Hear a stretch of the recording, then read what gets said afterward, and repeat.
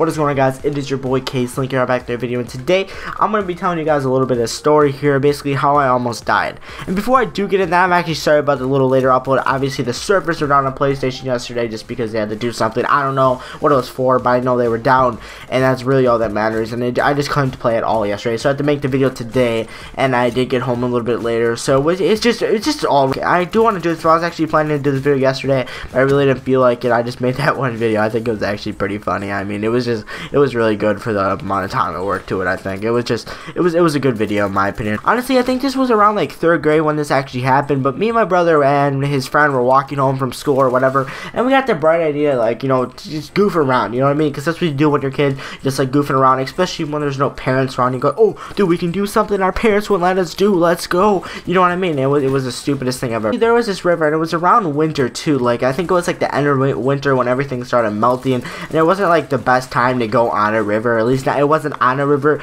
but it was like a little path outside the river, you know what I mean? Like the river went, and then there was like a little pond, I don't know what you call it, kind of like an out thing, and then there was water in there, and that was all frozen. But you know, where the river went through, it was all melted. And this ice was probably like this thick. It was at least a foot thick. I mean, it was really thick. I don't know how actually thick it was, because my brain cannot, like, you know, actually remember that, because that was at least like 8 years ago, 7 years ago. It was just way too long ago.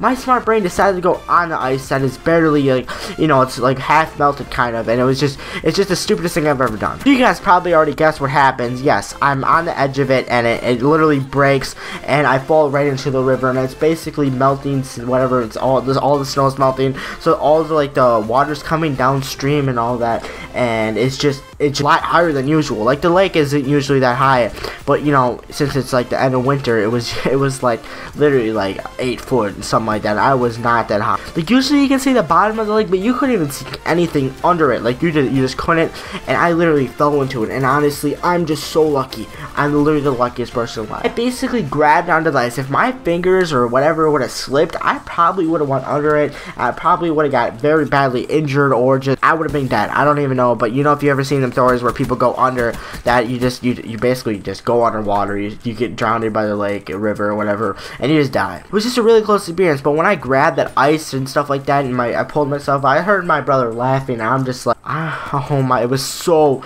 bad. Like, honestly, I understand, like, they're laughing because, you know, we're kids, they have no idea what the hell just happened. I mean, it wasn't, like, you know, knowledgeable, because our brains are, like, stupid, to be honest. Like, we were very little kids, okay? But the thing is, when we were kids, we didn't have no phones like iPhones like people do nowadays. I mean, we had a phone, I think, but I don't think we had it with us. I don't know why, but we were just walking home from school. I don't think we brought our phone to school because we weren't that cool. We had to share a phone with both of my brothers, so it was just kind of like inconvenient, I guess you could say. So basically, after that, you know, I couldn't get a hold of my parents because we didn't have a phone. So basically, I had to walk home. I think it was a bike home when I was drenched in cold ice water. I was just drenched. You guys know how when you put your hands in ice cold water, you actually turn on like the faucet the wrong way, or just accidentally like put on the cold towel, you didn't turn up all the way, or just something like that. I don't know, but just that's how it felt. Like, but I was in it. Like, it was just literally like winter cold. It was so basically, when I biked home or whatever, I don't know what we're doing, but when I got home, dude, I kind of like just snuck into my room.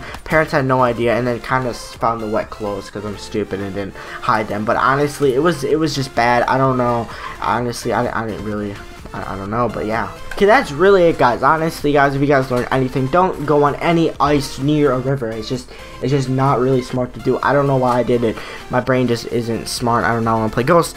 But yeah, guys, so if you guys enjoyed this video, leave a thumbs up, subscribe if you haven't already. Honestly, I'm kind of lucky right now. I don't know what I would have done if that happened. But I want to ask you guys, what is the worst thing you guys ever experienced, like in pain, or just like an injury, or almost near-death experience? Just comment that down below. That was definitely like one of the most scariest things ever, because honestly, if I would have let go of that ice or whatever, I would have died. I would just want to be here. Hope you guys enjoyed the video. Leave a thumbs up, subscribe if you remember. You guys have a great day, and peace out.